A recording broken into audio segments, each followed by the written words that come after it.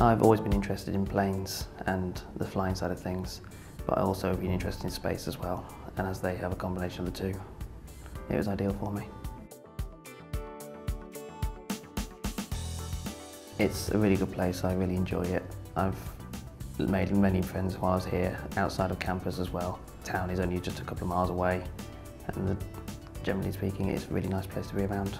They are incredibly good facilities. There's the ramjet, the whole module on it, then you get to go and see it in demonstration, so not only do you get the practical side of things, you get to see the theory and practical working together.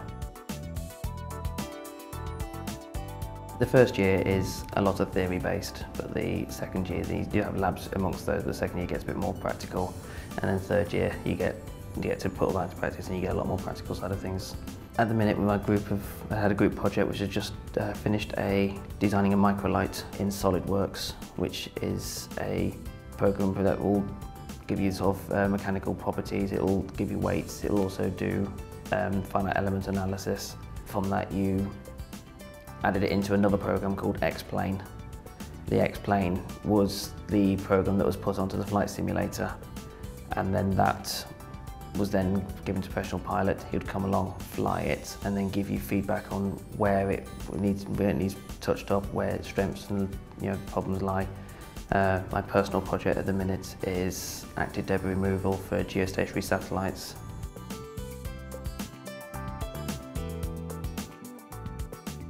I did a foundation year first.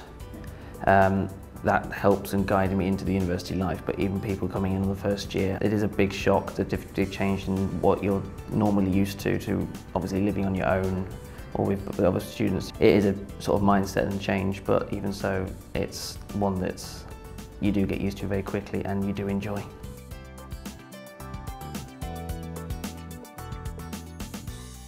As being in third year, I get my hands on things and I get to actually put into practice all the things I have learned in the past couple of years.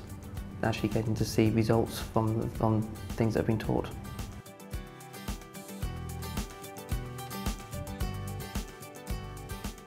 I am a tour guide around the university. I take potential UCAS students that come along to have an insight into the university.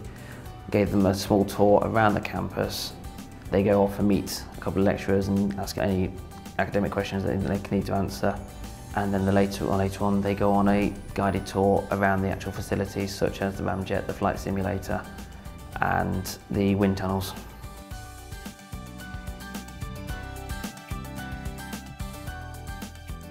Try and make friends, obviously, the first thing. Get to know people on your course. Of course, attend your lectures, but try and make those friends, try and make those bonds, as those will be the most important things you have, and they will also, people on your course will be the people you turn to if you should need help with anything.